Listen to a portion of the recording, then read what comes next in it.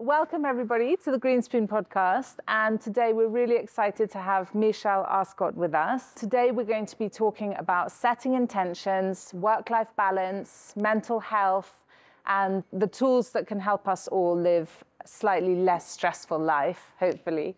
So Michelle, would you like to start by introducing yourself? Brilliant. So I'm really happy to be here. Thank you. I think it's fantastic that you're running these podcasts to inform the community.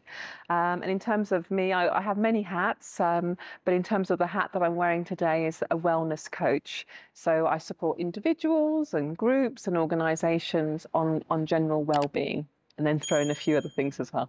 Great. The secret sauce. The secret sauce, yes. Exactly. So shall we talk first of all about setting intentions and how do we do that? Okay, so I think when we're talking about setting intentions, it's basically being intentional, because in life, everybody's really busy. And it's that idea that you're on that hamster wheel and you're just going on in life. And I often find that, clients will come and see me in their 40s and 50s because suddenly they're like, whoa, this is not the life that I want. And that just shows you that basically it's very easy just to be on that sort of treadmill of life and just go with the flow, wake up, go to work, come home, etc., etc. And before you know it, your life, a lot of your life is behind you. So it's really important to be intentional, because then you're trying to reverse the normal routine. You're going against it. So in order to do that, in order to break habits, which is really easy, you have to be intentional. You have to step outside that comfort zone. So it's about saying it out loud, setting that intention. It depends what you believe, putting it out to the universe, whatever, to your friends, etc. Because often in just saying it, you're part way there. And that also connects to the idea about our beliefs, our thoughts and our actions, and the fact that it's probably one of the only things we can control in life are those things. But you have to work on them. So setting the intention is part of changing your beliefs. Interesting. So when you have people come and see you, is it because they feel like they've lost control a bit and life is happening to them rather than the other way around? Yeah, so it's like they're not in control. They're no longer the driver of life. Other factors are governing them. Expectations from family, work, this is what you do. So the idea of being intentional is suddenly saying, okay, I'm going to drive my car now. This is what I want with my life. So it involves a lot of work, because you've got to think about, well, what is it that I want? What's going to make me happy? So then what is it that I need to change, and what intention do I need to put out there to start that change, to get those new habits and those things that will make us feel happier? And you talk about saying it, but do you also work quite a lot with visualization? That's something that I've read quite a lot about. I love visualizations, and also, in terms of exercise and sports and running, visualization is very, very important, because when you're working with your subconscious mind does not know that that's not real. So if you visualize yourself walking every day at Karora or whatever, your mind already thinks that you've done it. So then it's going to be even easier for you to go and do it, because you're already part way there. So you're basically setting yourself up for success. So visualization is one of the most powerful things ever. Visualizing what you want and seeing it, and then going through. So when you visualize it, to make it powerful, you think about, what is it I can see? What is it I can hear? And what do I feel as a consequence? So you're really creating that idea in your mind and setting yourself up for success. Amazing. And do you find that quite often people are a bit skeptical about these? They are, but then they try it. And I think 99% of the time it works. I did have one client I did a visualization with, and he was like, no, not seeing it. No. But then that's fine, because you have a toolkit, and you can also do if you're, say, thinking about how I want my future to look with no ifs, no buts, you can do the visualization. But for those people who aren't visual, you can also do it as a kinesthetic activity. So you get them to walk. So this is now, November, walk to next year. What do you see, hear, and feel? So there's ways around it, because we all have different ways of seeing things, visually, auditory, kinesthetically, and then mixtures. Okay, really interesting. So just going back to how we're all a bit different and we'll all react We're all a bit different. differently to different triggers. I remember going for a hypnotherapy session and thinking, this is not going to work. And then it did, and it was absolutely astonishing and amazing. So sometimes I think with these new tools in life, you have to suspend your skepticism a little bit and just try and see what happens. Intention is about driving your own car. And I think I know as a woman in her 40s that I've also gone through quite a lot of questioning, okay, is this where I want to be? And maybe I'm halfway through life now. What do I want the second half of life to look like?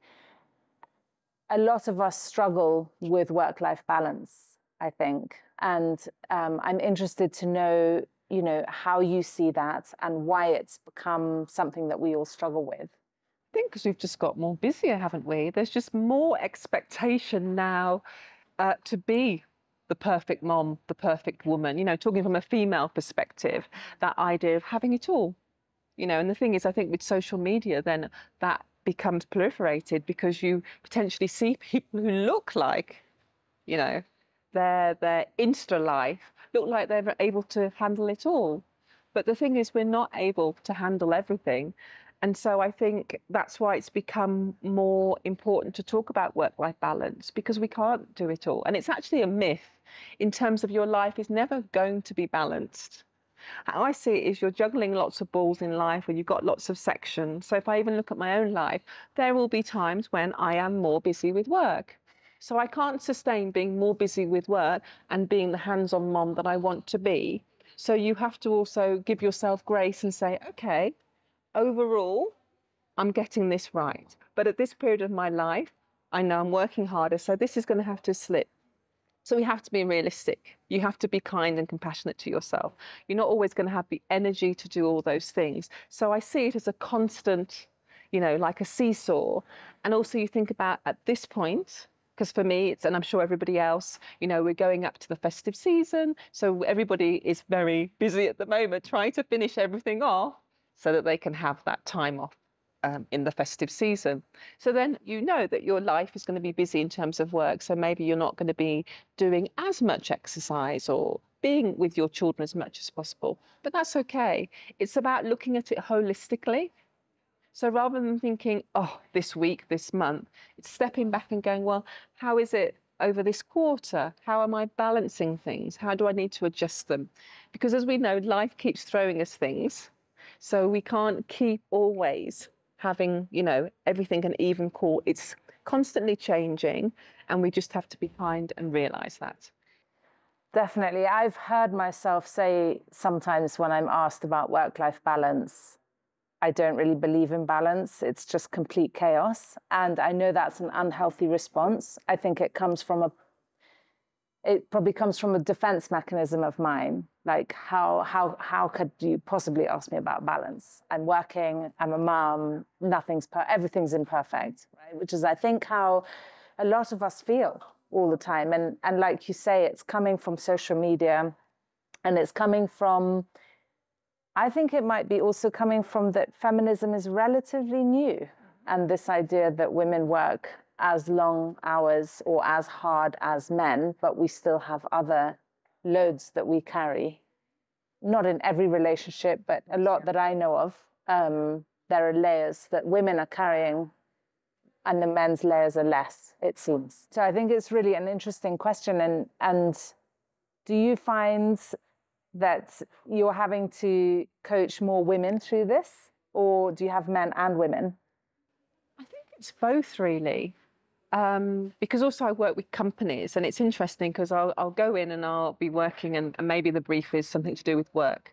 But generally, it always comes back to work-life balance, because I think that work-life balance is probably the key to mental health, mental wellness, being happy. But obviously, as I said, it's not like it's going to be like this, but this overall looking back and is it fairly balanced? So I think definitely for both genders. And I think it's because also if we go perhaps looking at the male, and obviously in a way it's kind of stereotyping, but perhaps men are becoming more prominent in terms of the father figure. So in terms of that whole you know, if we looked at previous generations, perhaps the children, it was just the mom and the dads were hands off. But I know, like in my circles and when I see people, you also see that men are becoming more hands on as parents and in that family setup. So then you can see then suddenly there's this extra factor as well as work. So I think, but I just think in life, we're just busy. There's more expectation to do to be successful. A mantra that I always think about is, we talk about being busy, but what about being unbusy? So how do we talk about unbusy? How should we incorporate that into our lives? I think a nice way of looking at it is, you have a diary. So your diary is always about filling your diary, isn't it? Yes. Or, you know, whatever. So I always say, also plan for white space in your diary. So plan in between those meetings. Why do we have to have back-to-back meetings? So plan in the white space in your diary. I do it a lot. In my diary, you'll see I'll just have wellness days. I'll just block it out. It could be just maybe doing work, admin or whatever, but I block it out so that people can't book my time. But also I know in my head, when I'm looking at it, that I can't slot somebody in. So it's being proactive, it's being intentional. So be intentionally unbusy. Do not feel like you have to fill every moment of your diary, you know, attend every social function, you know, do everything. I consciously have weekends that are unbusy. I love that. Yeah, and allowing the children to see you like that too, yes. I think, when you are in a family setting, that not everything is planned. And as a mother, I'm not here to entertain you 24/7. You actually have to learn to entertain yourself and be bored. And the other day I was thinking about it. For some reason, I didn't have my phone on me, which is wonderful. And I was thinking, I spent a lot of my childhood staring out the window, thinking, or watching clouds or something. And I don't do that anymore. And, you know, maybe I should every now and then just lie under a tree and watch the clouds skate over the sky. Yeah. And that is, I mean, if we're going to give it the correct term, that's a form of meditation. That's a form of mindfulness, which is also a very big thing now, because research, I mean, we know it anyway, but research is clearly backing it up. And I know, for example, in the UK, doctors are recommending their patients to do mindfulness courses, because they are finding that it makes a significant difference in certain issues, but for your general mental well-being. And you using that example of cloud gazing, etc., that is a form of mindfulness, because mindfulness is concentrating on something intentionally. It's being in the moment, and it's giving you yourself that pause. And when you pause, when you go back to life, then you feel more energized. So doing things like that, they can seem like weird or silly, but doing things like that actually make a difference, even for 5 minutes. I mean, when I do my corporate events, I often get people to take their shoes off and we walk in the grass. Oh, lovely. So it's really thinking about, what did you do as a child? Because children know. And then as an adult, we forget. But a lot of those things are things that can help us to feel better, like dancing, being in the moment, laughing, laughter yoga.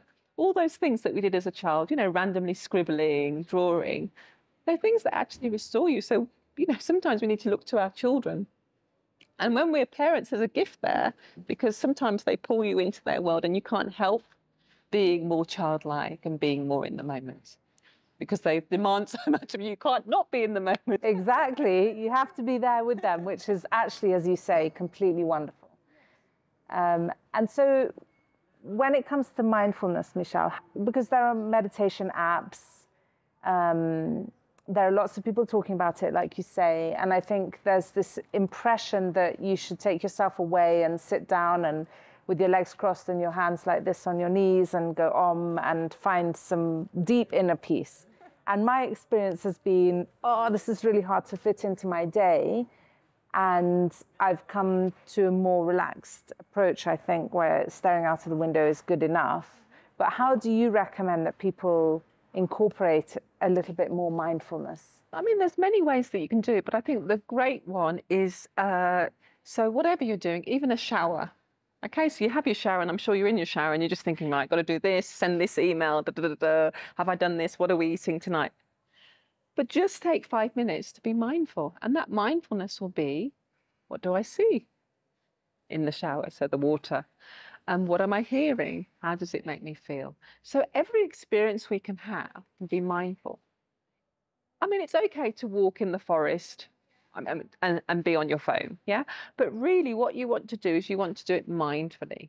So you want to put that phone away and you just want to walk. And as I said, you just go into your body, into your senses. So you just, as I said, it's called VAQ, visual, auditory, kinesthetic. So as you go, put your phone away and just be in the moment. What are the things that I'm seeing in the forest? What are the things I'm hearing? How do I feel? So that's every experience can be that. And in fact, when you're stressed, one of the greatest ways to activate your parasympathetic system and be more calm is to go into your senses and to just think, okay, how do my feet feel in my shoes? How does this texture feel? But there's so many ways. I mean, a very famous one is called Rain by Tara Brach, who's like the guru of mindfulness. And it's very simple. Recognize the emotion that you're feeling. You acknowledge it. So I feel sad. I acknowledge it, my sadness, that's okay. I investigate. How's that coming up for me? Oh, I feel it in my stomach. N, nurture. What is my body telling me that I need? I need some time to myself. I need connection. So there's many, many simple ways of bringing it into your life. And I think that's really interesting, the where am I feeling it? Because we also, as adults, get so busy that we forget to feel, I think, sometimes, whereas the children are immediately into feelings. And we need to, I suppose, recognize what they're doing and then take those tools and bring them into our own lives, and not lose touch with that very primal being that lives within us. And model it as well. Because, we're teaching our children. So also saying, okay, I'm feeling a bit angry now. I'm going to take 10 minutes. This is my teenager. I can't have this conversation with you at this minute. I'm going to take some time out. When I've calmed down, taken some breaths, gone for a walk, whatever, we can talk about it. But model it, because then what are you sending to them? That it's okay to feel angry, sad, whatever. Yeah. I'm owning it. I've labeled it. And the more we label it, the better it is. Name it to tame it. So the problem is if we repress our emotions, then they just come out later, worse, like we erupt, we have burnout or whatever. So every day, regularly, we should be tapping in and going, okay, what am I feeling now? Where am I feeling it? It's okay. And then it will pass. We squash, squash, squash, whew, yes. It will come out. So thinking about the workplace, we're obviously sitting in the Greenspoon warehouse, even though it doesn't look like a warehouse because we're in the kitchen. But thinking about the workspace, what can we do as employers and as companies to encourage a bit more self-care, mindfulness, and recognition of emotion? I think the most powerful thing is being role models. There's no point in just saying, right, you need to have boundaries with your time, start work at this time, finish, not be contacted in the evening, etc., if you yourself are not modeling it. Because like with children, it's what we do that people see, not what we say. So we need to start with modeling it ourselves. So showing those healthy boundaries, showing that, we're not packing meetings back to back. So it's example. And then having wonderful things in place. So in meetings, checking in with everyone's emotions. Having meetings that are not just for around business. Maybe they're just purely check-in meetings. How are people going today? Let's check in. Social meetings. So it's really sending that powerful message that you're not just an employee, it's about your whole well-being. And then having initiatives. When I think of companies that I've worked with, there's like one company, I think, maybe once every 6 weeks, they could take a day off, a Friday. Maybe not one, but anyway, a Friday they could take off. And that Friday was about creativity. So they go and do a hobby. So if I like music, playing a piano or whatever, but I don't have time. So they were given that time to go and use that time for creativity. So it's thinking about things like that. Sometimes employees offer vouchers or discounts for gyms and things like that, or bringing in a personal trainer in. You yourself were saying about potentially having a gym area. So making it accessible. Maybe allowing them on a certain day, there's a flexi day where they can go to the gym early and come in later. Because I think especially COVID has probably taught us we don't really need to have a 9 to 5 day. So I think that it's really important to have that flexibility. So knowing that the employee will produce whatever they have to produce, but giving them that flexibility. So as long as they produce it, then it's okay if, I don't know, they start at 10 or whatever. So also flexi hours can help, because then you can do that walk. So that's what I do. That's why I keep talking about Karura. Every day I go for a walk in Karura. If I'm busy, it might be a 10-minute walk. If I'm not, it's an hour, but I do it every day. And it makes a difference. So that's where an intention has turned into a habit. Yes. So to make the habit, because we're breaking an old habit, we have to set the intention and we have to start it, because actually starting is the hardest thing. Because once you start it, you realize, oh, I do feel better.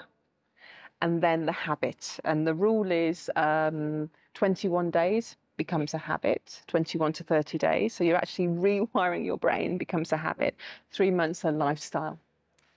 There we go. I think one of the hardest things with wellness, Michelle, how I feel, and this is again blaming social media a little bit, is that there seem to be so many things I should be doing in order to have a good life. How do you advise people start? What are the most important things to start with?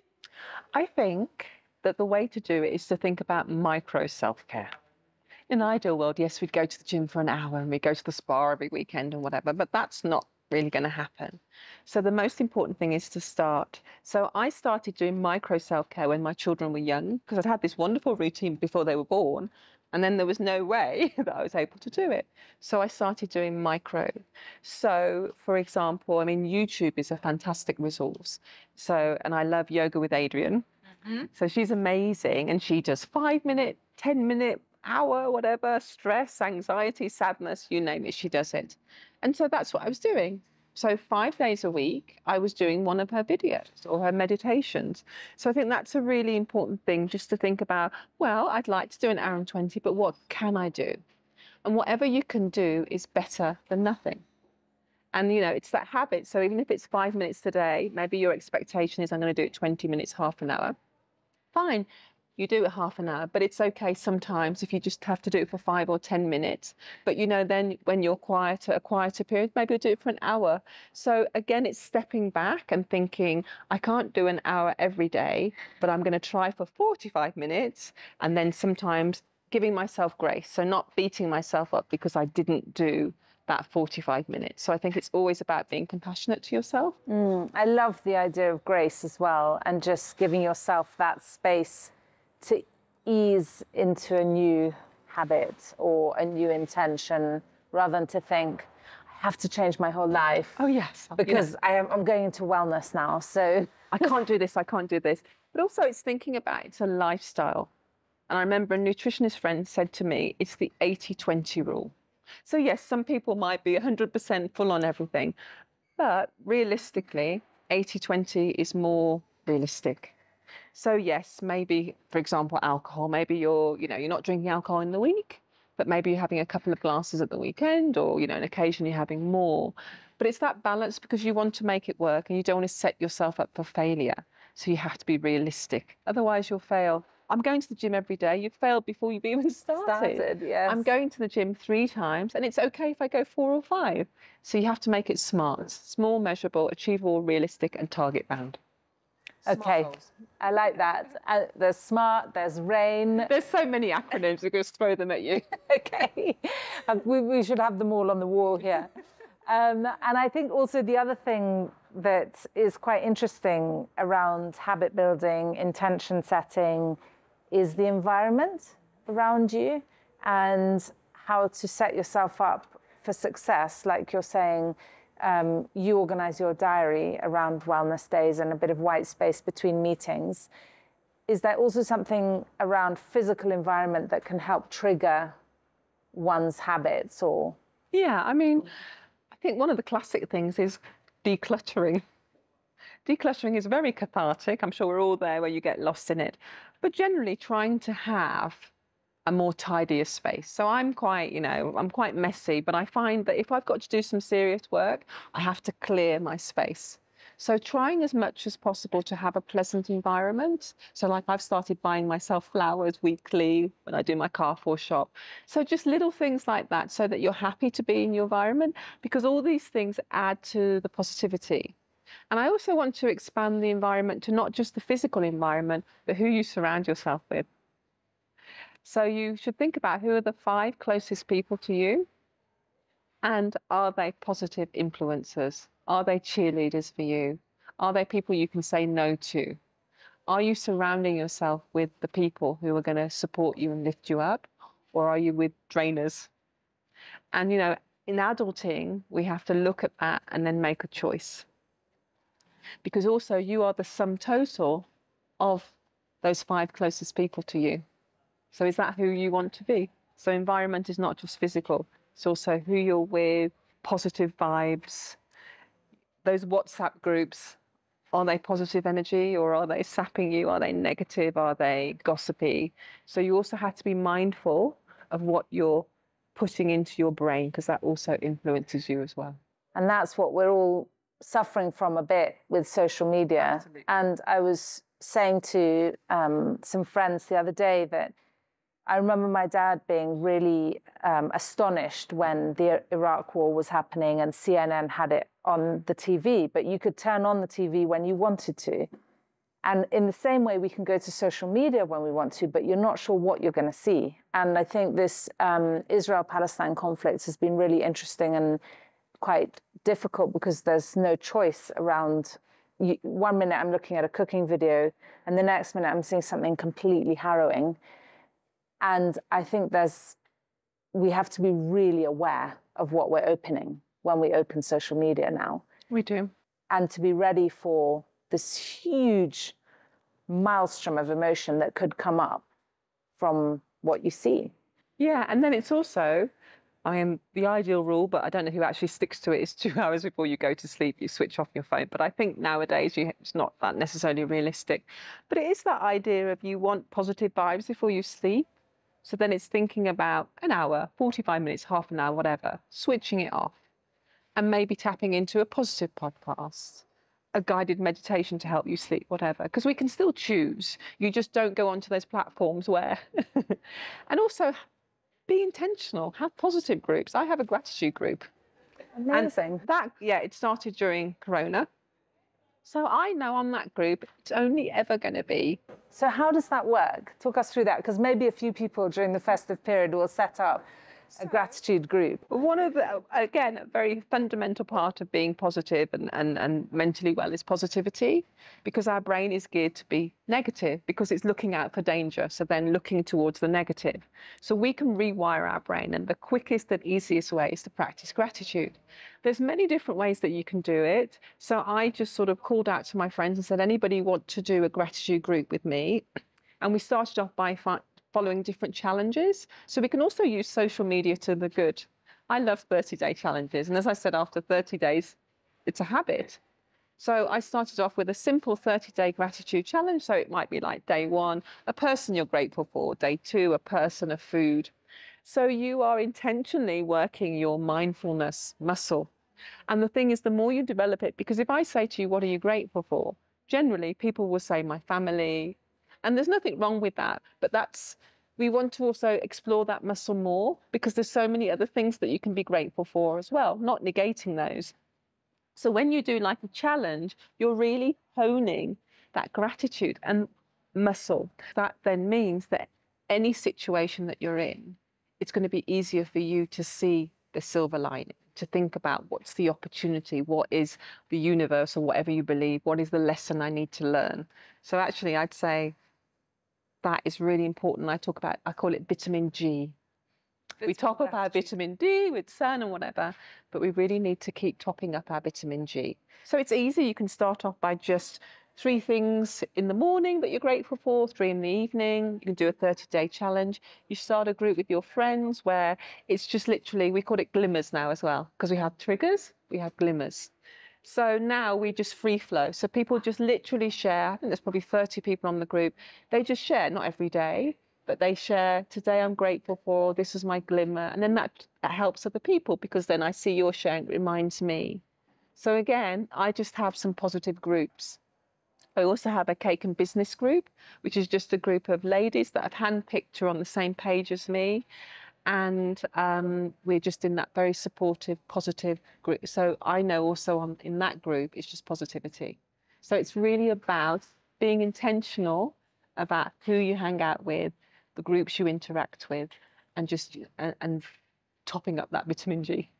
Great, I love it. And do you think, Michelle, like through all the experience that you've had as a wellness coach and in life, that there are some people who are just naturally wired to be more silver lining people, and some people who are just wired to be a bit more dark cloud kind of people? Yeah, there is. And that can be personality, and it can also be experience as well. Because some people, most awfulest situations, I mean, you read about them and they can still be positive. But practices like gratitude and those things, you can rewire your brain. So I think you can never say, well, I can never be positive, it's not me. You can, but again, it's being intentional and doing certain habits and doing certain things that will build that positivity muscle. And I think there's something a bit reductionist about saying I'm wired that way. Whereas I love the way you speak about a muscle, because then you can definitely see how if you put the work in, you'll get a result. We talk about that when if strength training that I was talking about earlier. And so, I love thinking about the brain more as a muscle than something you've been born with and it's grown. Early childhood is obviously very important for our brains and development. But just knowing that later on in life, you have a choice. You do, because neuroscience now, there's a lot of research out there, and it's basically our brain is like Play-Doh. So we can totally manipulate it in how we want it. And as I said, you do those 30 days and you've actually rewired your brains. New synapses, new neuron connections. So yes, you really are the master or mistress of your own life. Great. I love that. So any last tips? I love the idea of a positivity group. I'm going to be giving that a go. I hope everybody will give that a go. And this is such a good time because you're going to see friends and family over the festive period, hopefully. It's a good time to say, I don't want to do this as a kind of, I'm so great, but more as a kind of, let's build this muscle together group, positivity group, and vitamin G. Is there anything else, Michelle, sort of parting thoughts and words that you'd like to leave us with? I think that we go to the gym, as you said, so using your analogy. So it's that idea that our mental wellness is the same. A person can be positive, but you do need to work at it. And I think also to realise that everybody has challenges, but a positive person recognises that, but they realise that tomorrow will be a better day. Thank you so much. Thanks, Michelle. That's fine. It's fun. I like doing these things. Thanks so much for listening. And if you've been inspired by this episode, please spread the love. Click on the share button and send it on WhatsApp to a friend you know would enjoy it too. Or do all the usual sharing and liking on social media. It makes a massive difference to us and we're super grateful.